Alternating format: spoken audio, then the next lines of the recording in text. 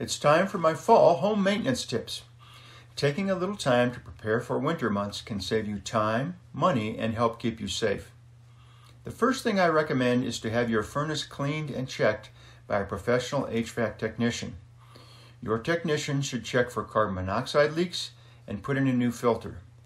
Keep several filters on hand because replacing the filter once a month during peak season will increase furnace efficiency and save you money. If you have an AC unit outside, you can cover it for the winter if you would like. My HVAC technician actually recommends not covering it so it doesn't trap moisture, but I leave that up to you. Next, I recommend replacing the battery in your carbon monoxide detectors and smoke alarms.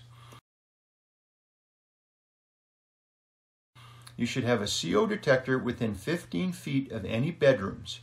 If your smoke detector and CO detectors are over 10 years old, they should be replaced with new ones. You can also get dual CO smoke detector units if you'd like.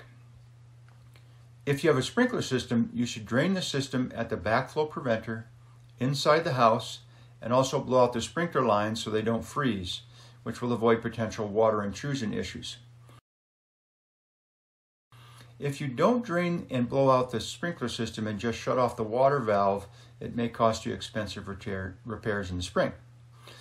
If you're not sure how to do it, there are some good videos on YouTube that will help you through it. But if you don't want to risk it, you can hire a professional sprinkler company to come out and do it for you. Another thing you might consider is caulking both inside and outside around the windows and the doors to improve energy efficiency. Also, keeping window tracks and seals clean also helps. If you haven't switched to LED light bulbs, you could consider doing so to save on the electric bill. They last a long time and are bright or brighter and draw less electricity than the standard filament bulbs. Be sure to subscribe and share this video with your friends and family.